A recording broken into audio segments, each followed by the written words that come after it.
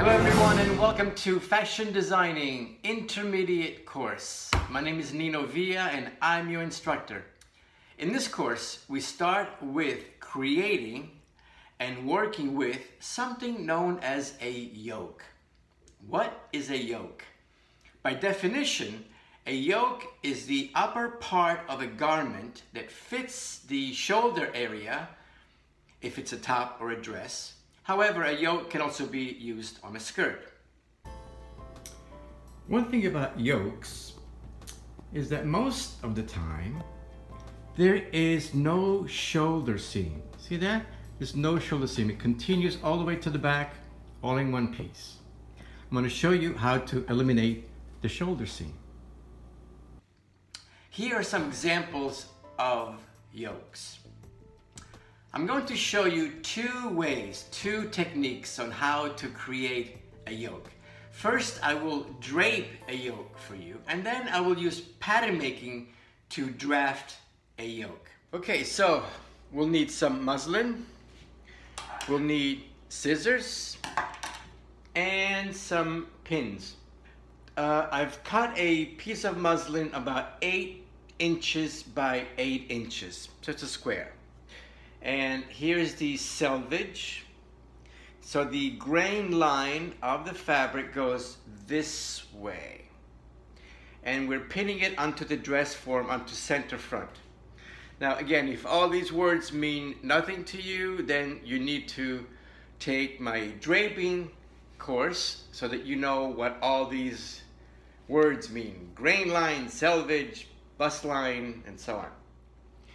Some students make the mistake of pinning your muslin like this and forgetting about the neckline in this neck area. So don't do this, okay? You need to start with 3 or 4 inches above the neckline and pin your muslin in the dress form like this, with the pin going in this direction.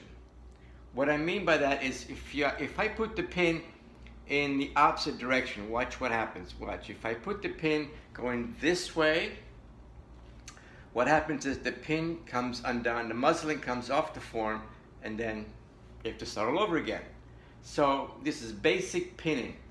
So pin your muslin onto the dress form in the correct way, this way, so it anchors the form. You see that? It's not going anywhere. All right, so I'm going to pin my center front, and now I'm going to take my scissors and from the neckline go up maybe an inch or so, and watch what happens. You have to cut in about an inch and then go upward. You're going to cut in this direction like this. See how my scissors going up this way, so that I can then take my scissors and cut downward onto the neckline, towards the neckline, like this, so that my muslin can fold nicely onto the dress form and create a smooth piece of muslin.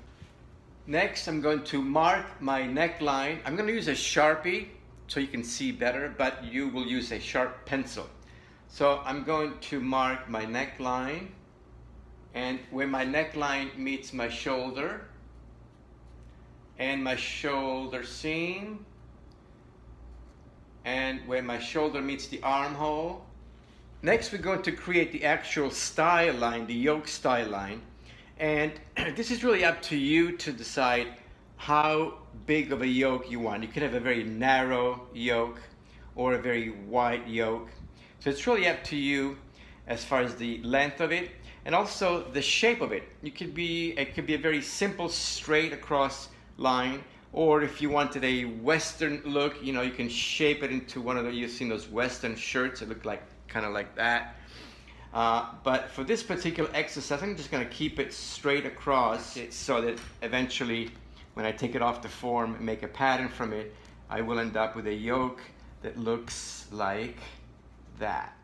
I'm doing the same thing for the back.